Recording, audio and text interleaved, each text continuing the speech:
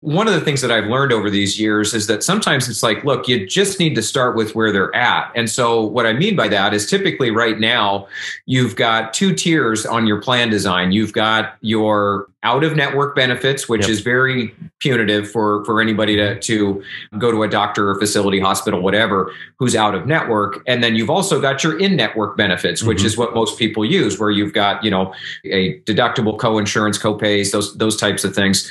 So when we talk about an enhanced tier, when we talk about designing a plan that incentivizes employees, what we do is we start with that same framework that you have, out of network and then in network, and then we add an enhanced tier. And what that means is that you now have a clinical team. Their goal is to help guide and direct employees to higher quality doctors, facilities, hospitals, whatever the case is, but for the first time, be able to show employees where those higher quality providers are.